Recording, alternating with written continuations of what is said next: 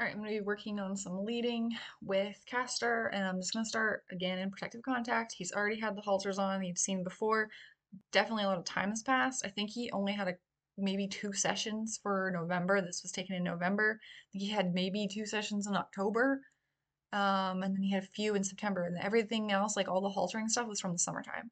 So he didn't have a whole lot going on. So I had a different job, working a lot more, just didn't have very much time, and going to school, so I just didn't have any time for him, unfortunately. But he does remember the haltering, so this looks good. He's probably a little bit more tense than he was last time. I think he was a little bit more relaxed, but just trying to keep that in mind. He still did get the halter on, so we like that.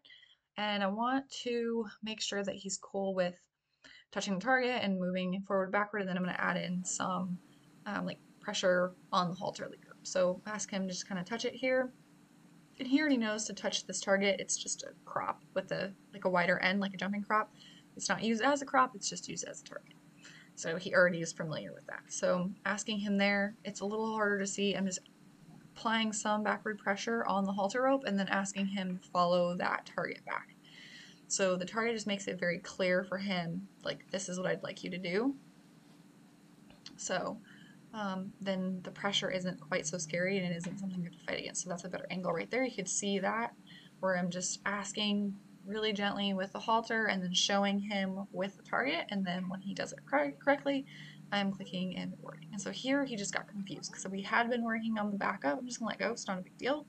I was asking him to go forward and he got confused. He thought I was supposed to back up. So I probably should have worked on the backup a few more times, like given him a break and then worked on the forward, because I don't want to add in like forward, back, forward, backward. I added that in a little too early, I think, and he just didn't quite understand. So you can't really see here because I'm kind of in the way, but I'm trying to ask him to come forward. So he was a little worried and just like quick in his motions here.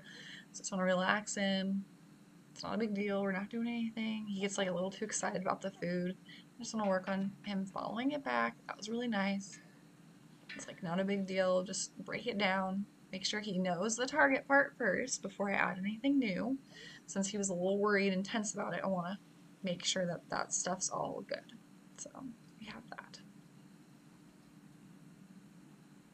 Okay, so he's a little bit worried about me like touching the halter, touching his face. He didn't really want any part of that. So I'm just going to work on just rubbing him a little bit. There we go. And just kind of getting him used to, there we go. Doing a little bit of desensitizing, evening it out a little bit. So if he's worried about that, I need to work on touching him before I ever need to work on leading him. So I could have even worked on that a little bit longer. So I cut out some places there because you could not see what I was doing at all because my body was in the way. So we're still doing the same thing, just a little bit of leading backwards and forwards, moving off of that halter pressure. So he kind of just doing a little touches and really not even taking steps. That's okay because he seemed pretty confused about going forward. So I'm not too worried about that. I want him to just follow the target or just lean forward. All of that would be good. So I really should have worked on him targeting in front of him and following it forward like I did backward. So then he wouldn't be quite as worried about that one. But I mean, it's different kind of pressure too. So he might be just worried about that in general. That was good. He just moved that one right front foot, but we'll take it.